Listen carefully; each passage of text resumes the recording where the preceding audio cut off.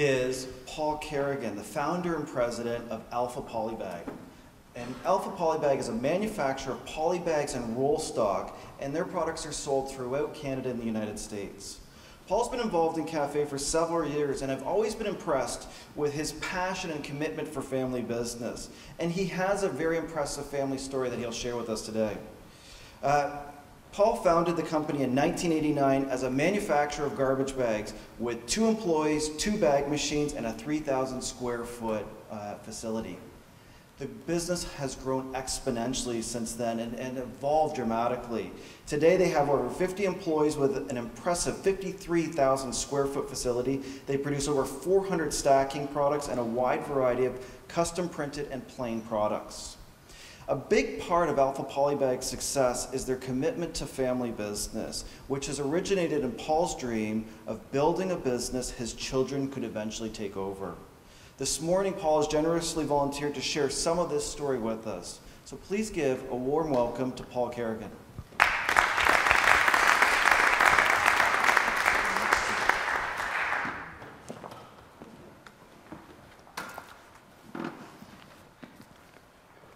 Good morning. I would like to thank Cafe for inviting me to speak about our family business. Before I tell you about our succession plan and transitioning to the 2nd generation, I have a video that shows what our present business is like today, the culture and the diversity. Alpha Poly, as Jeremy said, has come a long way since 1989 when we opened for business with 2 bag machines, 2 employees, a 3,000 square foot facility, and we started making garbage bags. Could we see the video, please?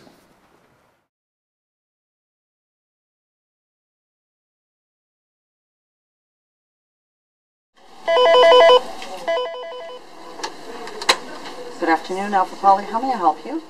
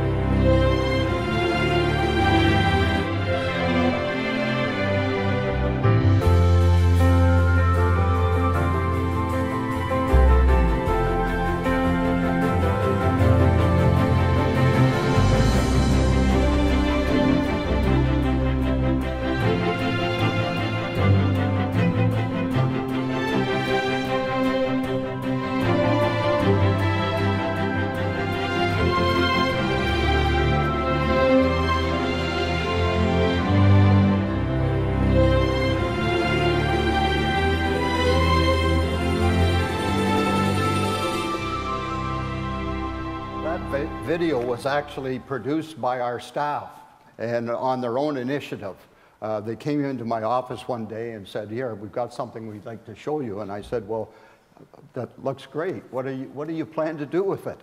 And they didn't know, but I'll tell you, we put it to a lot of good use and had a lot of good comments. Succession planning, transitioning from the founder to the second generation. My dream always was to have a business my children would enjoy and one that I could pass on to them. This is the story about what has happened in our family business. Carol and I, we have been married for 45 years and have 5 children and 14 grandchildren. My oldest son does not work in our business. My oldest daughter joined Alpha in sales on a part-time basis in 2005. My youngest daughter, Megan, is a teacher, and her husband works with Alpha, as well as my second oldest son, Matthew, and youngest, Patrick. Previous to Alpha Poly, I was in business for 18 years in a small southwestern Ontario town, bulk distribution of petroleum products. And I was very active in the community.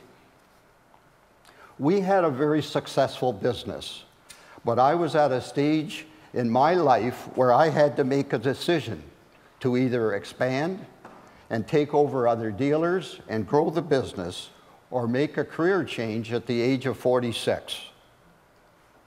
My wife, originally from Toronto, wanted to get back to the city. And myself, I looked at the community, it was very small, and I didn't think there was the opportunity for my children. And I wanted them to come home to visit us because they wanted to, not because they were obliged to. We made the change and moved to Brampton. 1990, my second oldest son, Matthew, joined Alpha after graduating in business from Kerrigan College. We talked about potential opportunities for taking over the business when I retired. He planned to work in all areas of the business, starting in the manufacturing department. Succession discussions had begun, and Alpha was only 1 year old.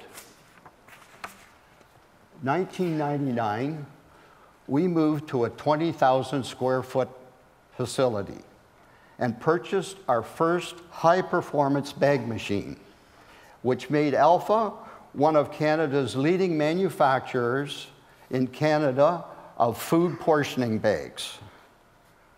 2000, within 6 months of moving, we had an opportunity to acquire another company and completed the transaction in 90 days. The company sold to many of the same customers and had a wider product range than Alpha had. Overnight, our sales doubled, and we increased our sales to $6 million.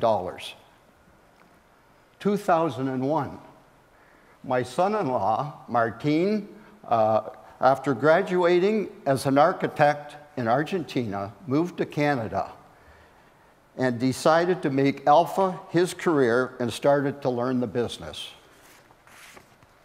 2003, a business valuation, CBV, was completed by a specialist valuator so we could implement a freeze.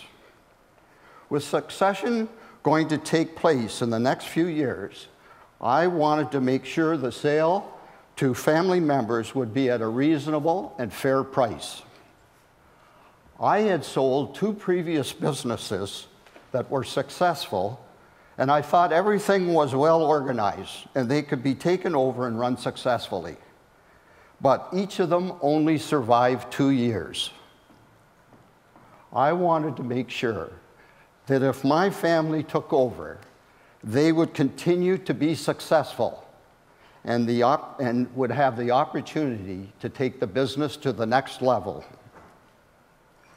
2004, after only 5 years, we ran out of space again, so moved to a 33,000 square foot facility. Because our product mix was made up of mostly commodity products, we wanted to increase the manufacturing of custom plain and printed product, and so ordered a state-of-the-art 6-color flexo printing press from Italy. 2005, my youngest son, Patrick, changed careers and joined Alpha to learn the printing business and set up the printing department. I wanted to start working on succession planning and decided to hire a consultant with extensive business knowledge. He continues to work with us on corporate governance, attends monthly management meetings, and works with each member of the management team. It was important to have a set of financial statements so the management team would always have an up-to-date picture and they could be held accountable for their area of expertise.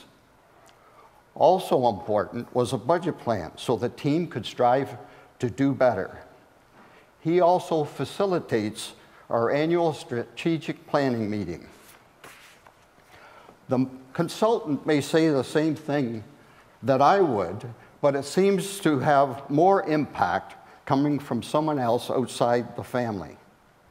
And I also thought what we wanted to accomplish could be done much faster. He has brought a lot to the table. This, of course, was an adjustment for me, as I realized I had to sit back a little more and let the consultant do his thing. All important ideas were discussed with me, and we usually were on the same page. And as owner, I had the final say. 2007, the organizational chart was restructured. Timelines were set for specific duties to be turned over to the person responsible. Prior to this, we did not have an up-to-date org chart, and it was important to make sure everyone in the company knew where roles and responsibilities were. Also, this was a time when I would be unloading my responsibilities and transferring them to others. Patrick, my youngest son, became VP Manufacturing and Distribution, Matthew, VP Sales and Marketing, and Martine, VP Finance and Administration. Patrick and I attended a SMART program hosted by the Canadian Manufacturers and Exporters Association on lean manufacturing. We decided this should be a high priority for Alpha. 2008. By this time, the management team had all purchased shares from my holding company to give them part ownership in Alpha. Matthew, 1998, Martine, 2006, and Patrick, 2008. Each had set up their own holdcos for the purchase of shares. Life, key man insurance policies were set up for each shareholder payable to Alpha. This was done so that if anything happened to a shareholder, it would be easier for Alpha to pay their holdco for shares owned. Why did we do it this way? Well, number one, a business can only support so many families. Two, with the tough business climate today, the business could be successful or fail under new leadership. So I believe they should reap the benefits from their success.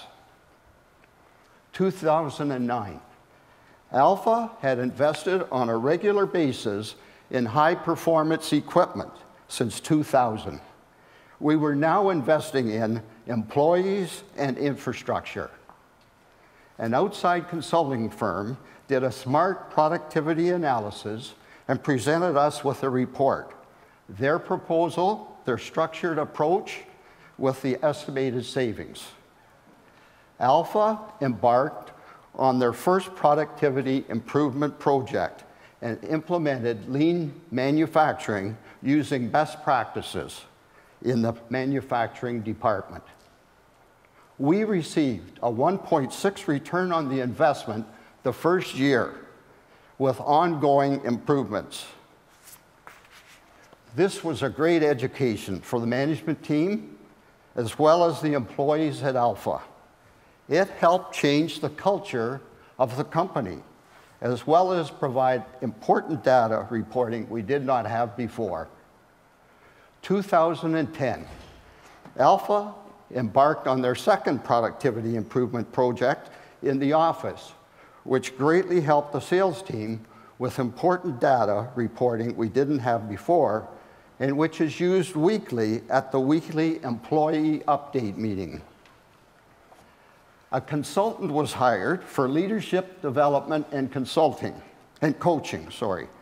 which included conflict workshops, as well as trust building and better communication. A shareholders' agreement was completed to deal with all important business matters such as voluntary exit, death, divorce, etc. All family members completed updated wills. We had to be certain the wills were lined up with the shareholders' agreement.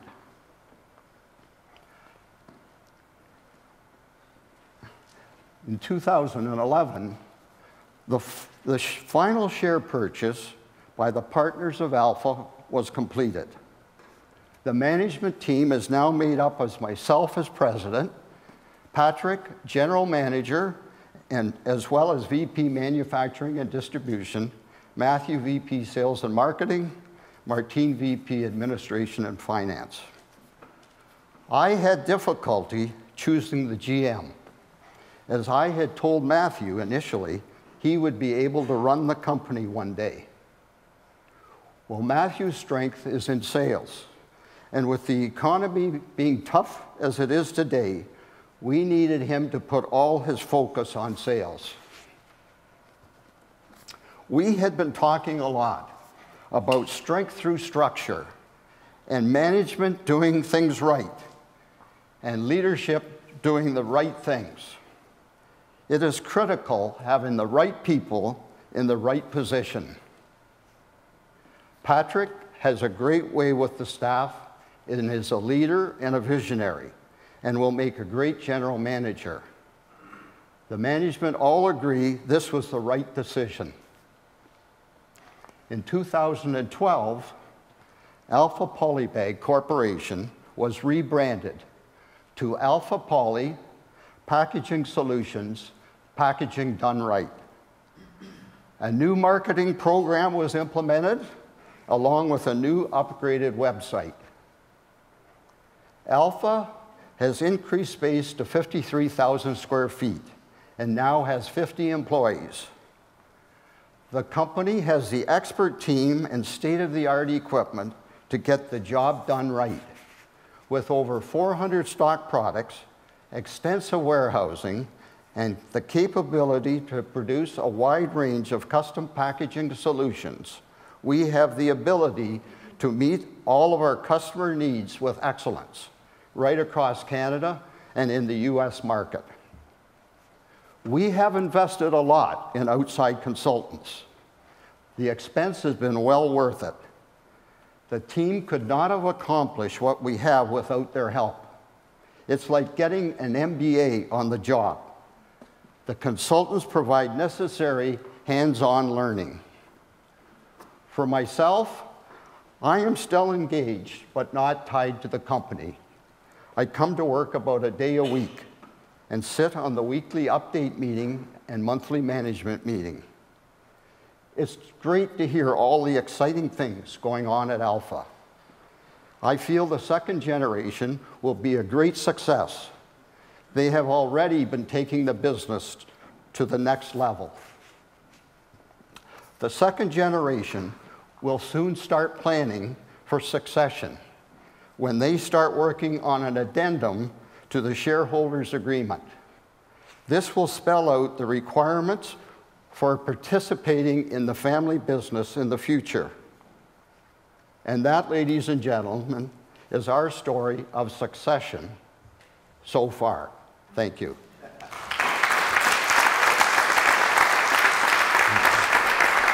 Thank you. Are there any questions for Paul? One that struck me is you mentioned that you'd sold two businesses previously that only thrived or survived for 2 years following the sale. Right. How did that influence you setting up your succession, or was that the driver to the steps you've taken through the consultants in the last few years? Well, I would say that's really it. I wanted to make sure that I gave them the proper opportunity to be successful. And, you know, training, the more training you do, the better, really. Right. Yeah. Excellent. Well, thank you very much. It's been a pleasure. Okay, thank you, Jeremy.